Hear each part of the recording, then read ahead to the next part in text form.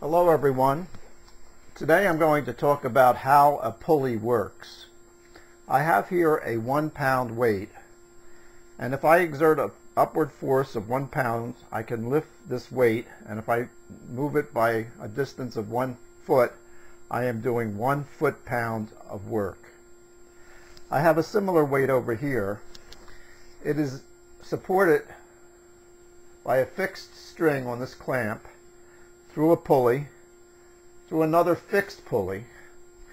The purpose of this second pulley is simply to allow me to get upward motion by pulling down.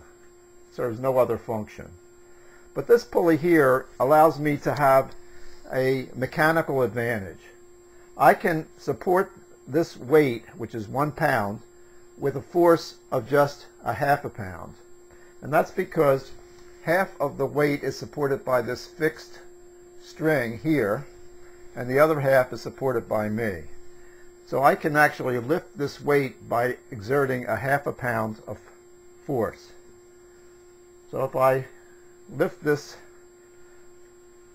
weight to 1 foot in height above the ground, I have done 1 foot-pound of work on the weight, and I have exerted actually 1 foot-pound of energy in doing it, because in moving this weight up 1 foot, I have to move the string down 2 feet.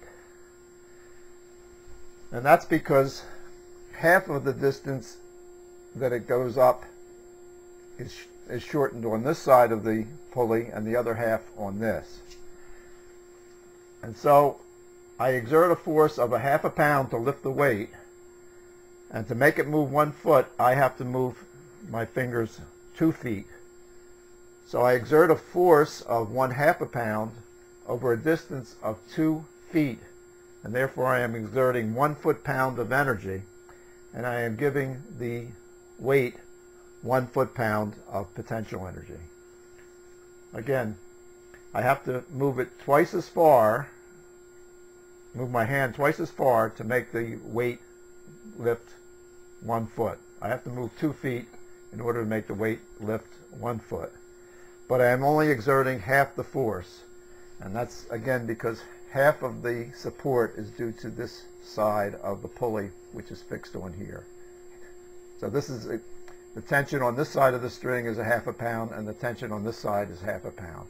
I am supporting this side, and the fixed string on the clamp is exerting the other half.